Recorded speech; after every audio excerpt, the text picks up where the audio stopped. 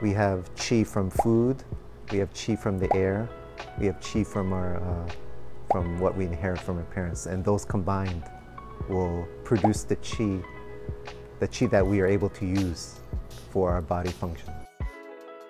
A lot of people can use the word energy for qi, but that doesn't encompass all that qi does. We can look at qi as not just the energy that makes our bodies move, but what are the different components that contribute to that function and motion.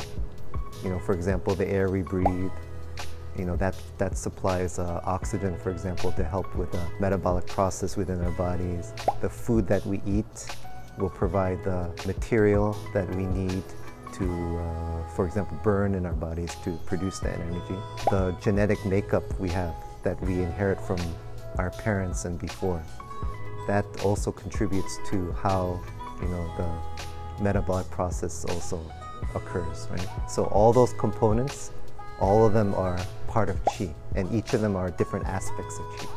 Qi can also be explained by, at a cellular level, the mitochondrial process and the ATP process in which energy is released and then used by the cells and therefore by the body as a whole. So in summary, qi can be explained as what we need to live. Yeah. And not only live, but live well.